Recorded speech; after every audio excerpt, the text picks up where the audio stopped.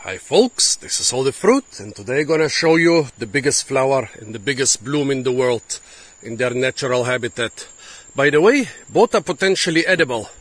Well, in the background I'm sure you can all spot the Rafflesia.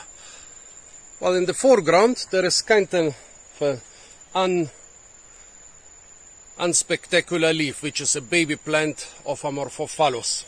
Amorphophallus titanum, the biggest bloom in the world, about 3 meters in size. It totally dwarfs the Rafflesia with its, up to 80-90 centimeters. This one is right now less than a meter.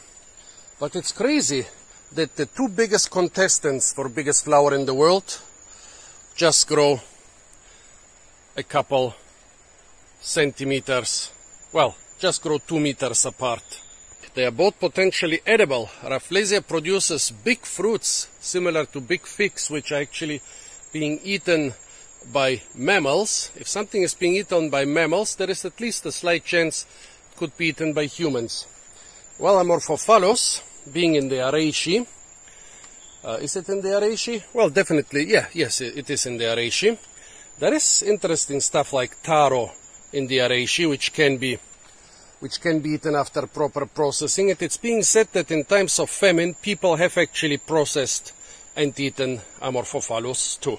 Also, unfortunately, impressive stuff is usually being used by somebody for medicine, so those things are being poached on a large scale for so-called traditional medicine. It was totally worth it. What do you smell like now? Come on.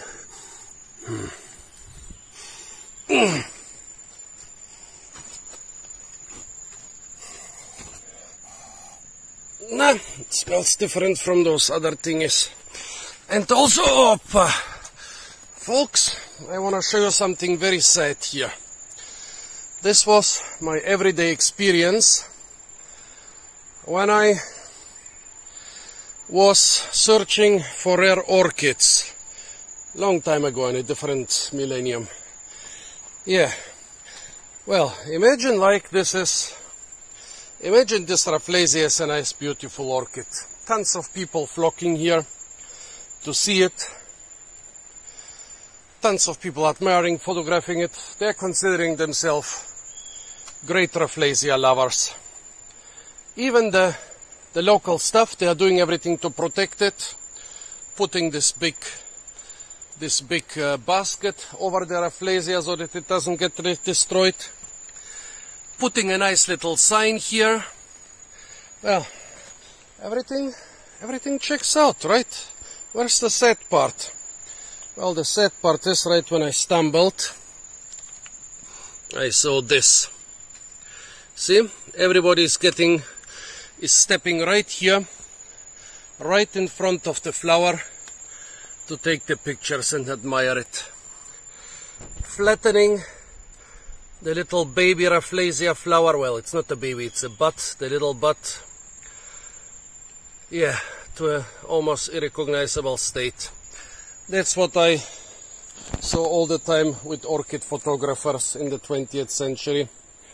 And yeah, it happens all the time. You go for the big, beautiful main attraction, which is gonna last just for a couple days, but then you're destroying the main attractions of the future.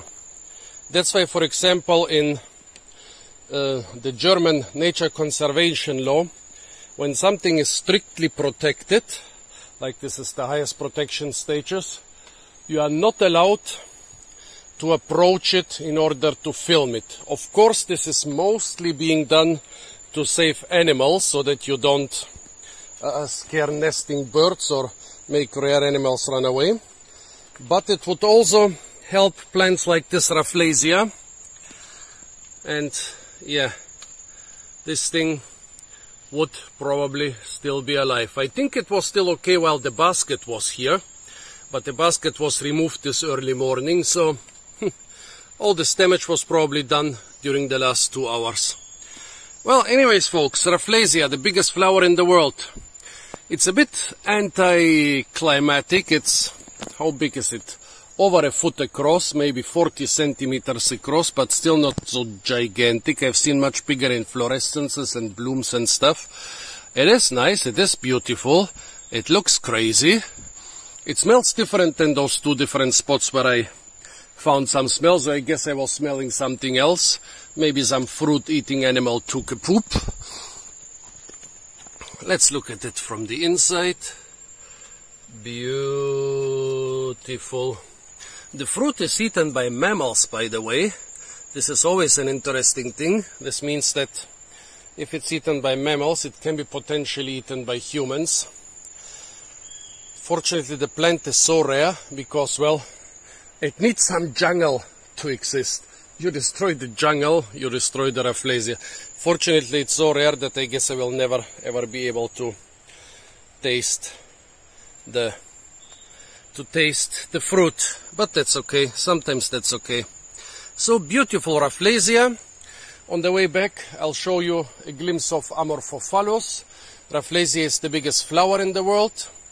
Amorphophallus is the biggest bloom, or yeah.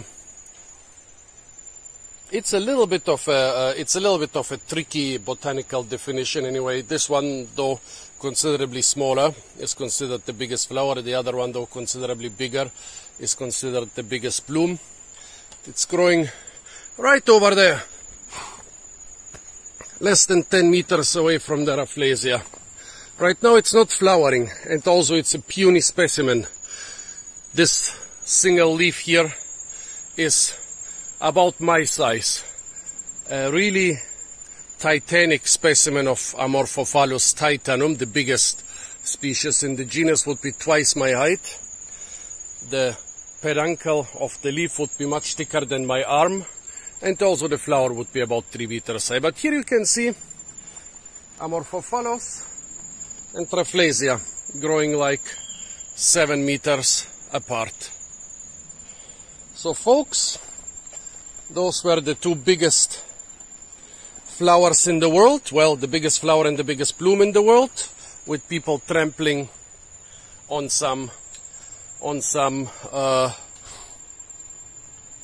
the young Rafflesia. Stay tuned for a lot more fruit videos. Oh, actually, wait. The Rafflesia is here, and less than 2 meters away from it is the next tiny baby Amorphophallus. This one will have many years before it blooms. And here the next one. Stay tuned for a lot more fruit videos from the beautiful and incredibly fruit and flower rich tropical rainforest of Borneo, or the little parts of it which are still left. And don't forget to like, share, comment and subscribe.